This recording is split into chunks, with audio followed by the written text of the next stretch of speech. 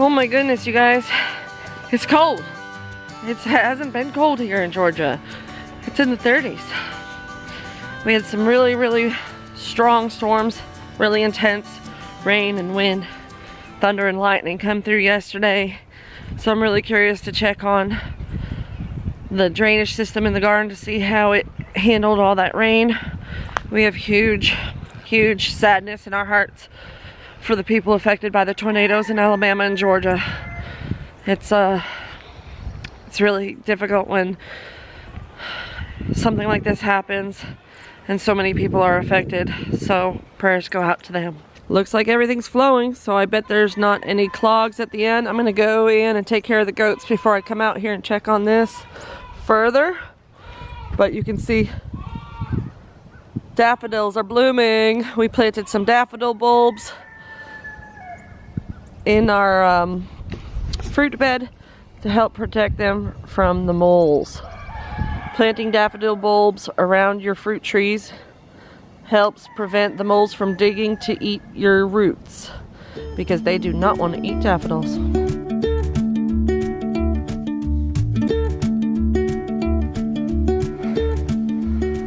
We've got so many seeds up. I'm very excited. Looks like the celery is all germinating. There's the tiny ones down there. You see, baby celery. And then we've got lots of other brassicas coming up, some lamb's quarters, and some of them are stretching a little. What I'm doing here is I don't have enough light, so I'm moving it from this end to this end several times a day so that they won't stretch. So I just pulled this one forward, and you can see here, let me see if you can see there how much they were leaning. You see how they were leaning towards the light? So they'll be able to straighten back up now so that they won't continue extending themselves. And then look at all these things that have germinated, guys. Our roselle, our safflower, the dill is coming up, the thyme, the lemon basil. That lemon basil's from my friend Kaylee at the farm at Quail Hollow. She traded those at the seed swap at the Homestead of America's conference. Looking forward to that again this year. It should be even better. And then some calendula here and on the end is doing well, germinating, but it's definitely stretching, trying to get to the light. and it's getting light. It's just, you notice these are stretching the most. There's a slight difference between this light and this light. So this light is specifically made for plants and this one is not. And you see it works fine for keeping the plants healthy, but they do prefer the full spectrum light. We've got our brassicas that we are hardening off inside today because the temperatures are dropping into the 30s and we haven't had that kind of even close to those temperatures. So we're gonna leave them in here to protect them a little bit so that they don't get too much cold before they're ready for it. We've got a little bit of germination here and there in some of the exotic fruits from Baker Creek, as well as the peppers are starting to germinate. Not a whole lot. We still have quite a bit that needs to get moving. And then we've got some onions germinating great. We've got some, look at this little guy, he's just got a little soil hat on his head. So those are our artichokes. Those are coming up great. And still nothing on the eggplants. So hopefully they're getting enough heat. They're on the heat mat, so hopefully they will begin germinating soon. But everything else is doing really well.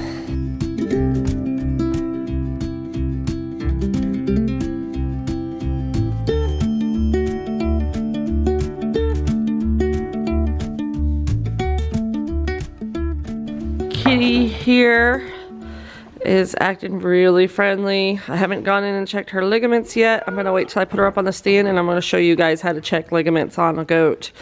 She is 3 days away from her due date, so she could go today or any day now. So we'll see. Truly, are you ready for some new sisters? Hopefully all girls, huh? Are you ready? Truly was her baby last spring. They're sweet. Autumn is doing exceptionally well. I was actually pretty nervous about the cold weather and her not being used to it because she's been in the house all winter. But this past couple of weeks of her being out here has helped condition her to the outside temperatures very well. She's not even shivering. And previously, when she was just an indoor goat, she would shiver at these low temperatures very quickly, and she's not shivering at all. So glad we have these amazing Premier One heat lamps to keep her safe. We've got it tied in 2 different ways to make sure that it won't come undone. But I'm so confident with those lights that even if it came undone, the protective shield and the way the light is set up into the exterior shell makes it so that it would not. Look at her go. Wow, girl, you're pushing up really well. So we are actually working on expanding her wheelchair. She's at a new stage of growth, so we're going to be making some adjustments to her wheelchair so that she can get around even easier during her physical therapy time. We've had quite a few new people join our channel that aren't as familiar with Autumn's situation, so I would highly recommend you go back and watch her special goat wheelchair build where I talk about her condition in detail. But I'm just gonna say briefly here, selenium deficiency causes white muscle disease. White muscle disease makes it so they can't walk. Not walking causes muscle atrophy.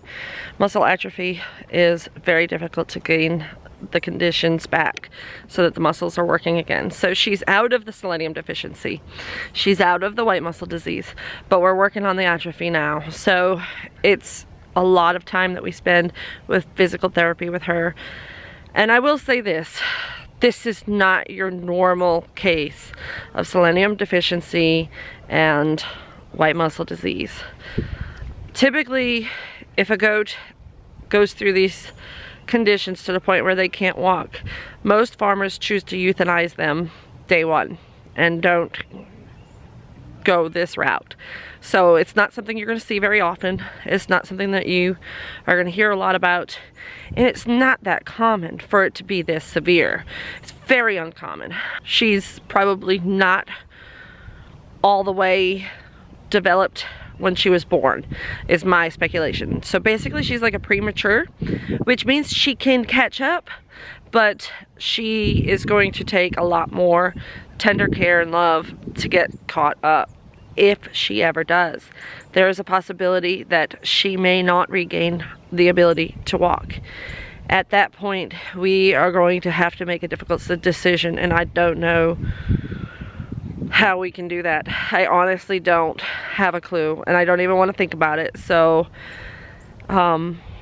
please know that I'm doing everything I can, and we have consulted with numerous vets and experts on this situation, and basically we're doing everything we can as it is, and that's all we can do.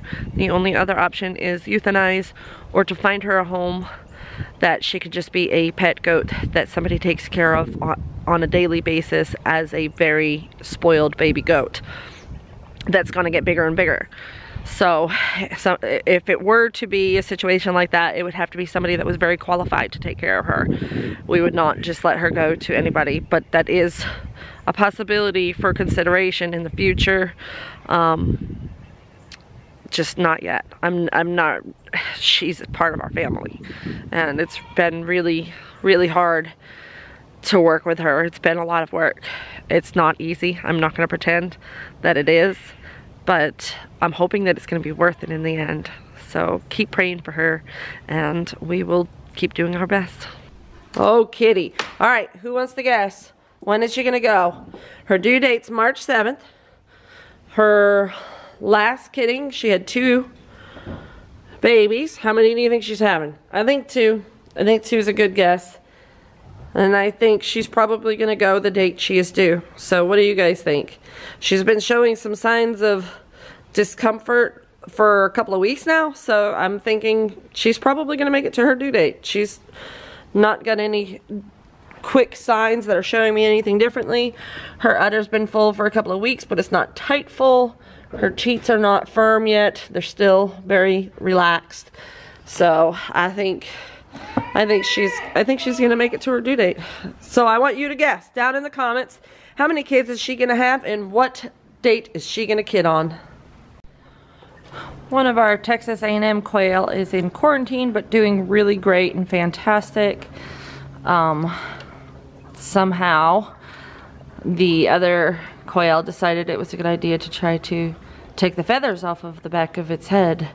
I don't know if it's a boy or girl, but it's healing really well. We did spray it with blue coat just to help with the healing and to prevent anything from being attracted to it. But we did isolate it as soon as we discovered the situation, and it's eating and drinking and just doing fine. We're just gonna wait till it heals better and before we put it back in with the others. These Myshire farm quail are so beautiful. I don't even know what kind I ended up with. I really like this light colored one with the dark markings on its head. It's just really pretty. I like it a lot. They still haven't started laying eggs in this one though. So I guess when you're going for more color in the feathers, you get less eggs. So that's okay too. We'll see. Maybe come springtime when it starts warming up again, they'll start laying and we'll all be excited and there'll be beautiful blue eggs. That would be cool. I know Myshire has a lot of blue eggs in their genetics, so it'll be interesting to see what we get. I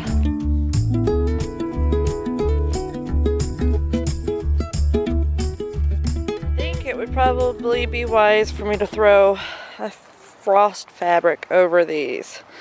The temperatures are going to be getting down pretty low, and these plants think that it's spring because of the warm temperatures. So we don't want to lose any baby figs. Goodness, these trenches are just flowing with water. So they are working just wonderfully. It's just so unfortunate and disturbing that we've had this much rain. We really have never ever had this much rain in the 17 years I've lived in Georgia.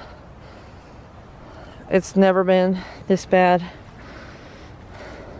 You can see it's just been flowing steady out to the pond non-stop.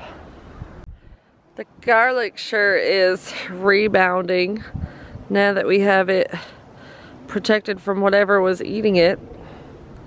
It's had a chance to regrow, and some of those stalks are looking pretty thick for this early in the season. We won't be harvesting this till probably July. The chickweed is just taking off. Not something I plant, but it's something I appreciate in my garden regardless. It is a wild edible medicinal weed, and it acts as a ground cover for my winter gardens, and I'm okay with that. You see these beautiful daffodils. This dock I cannot get rid of. Dock is definitely considered a medicinal, but it's not one that I'm wanting in here. Yeah, you can't pull dock up by the root. The root is a very strong taproot. So I'm gonna have to wait until I can get in here with a trowel. Whoa. When the mud tries to trip you. We've got itty bitty radishes. They're growing really slow because it's not exactly warm and sunny out lately, so that's okay. It's a good thing to have in the ground, growing a little bit as the season progresses. It's getting full of weeds, but they are winter annual weeds, so that's one of the reasons why I'm not stressing it, because they will be gone when it warms up. I've got to get this spread out so that we can have another section to plant here. I already spread out the one that was on the asparagus bed so that the asparagus wouldn't be affected. It looks like I kind of have to flatten out this one from the sugarcane bed. And then this one's gonna be. So these are the beds we'll be planting first. Is this bed and this bed. A lot of people have asked me, what is my garden plan? Like, do I draw it all out? And nope, I don't. I used to, but what I typically do now is draw it out as I plant, because I never know which seedlings and which baby plants are ready first until they're ready. So, and if I need to seed something before my seedlings are ready, then I'll use this space. Whatever space is closest to me, whatever space is ready is what I use first. So as time goes on, these beds here will be filled with spring stuff more than likely. And then as time goes on, our summer stuff will be planted out this way once we get those beds formed into hills. So hilling is basically a method of raised bed gardens. You just don't have the wood to support it.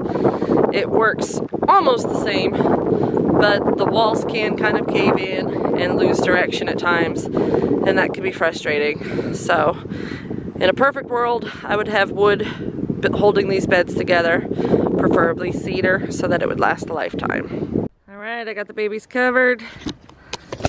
And the sun's coming out, and it's starting to feel a lot better out here. So I think the goats are gonna enjoy their day.